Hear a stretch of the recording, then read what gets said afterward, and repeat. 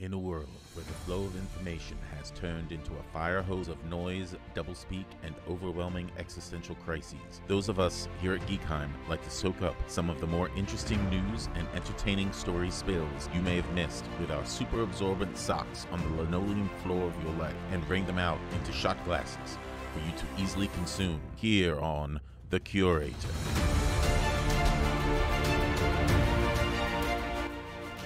This week we introduce a new segment where we profile someone in the news, but it's not a profile they will like. And we have quarreling bad driver stories. A guy from Michigan has his work cut out for him against Florida man, and someone that is living up to the Polish stereotype. We have a very scientific discussion about the real battle between Godzilla and Kong. We decide whose poops would be bigger. And we wrap up with another Chuck Tingle title test. This time, it's all about food.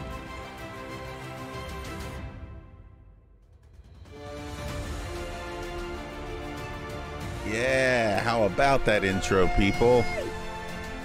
Yeah.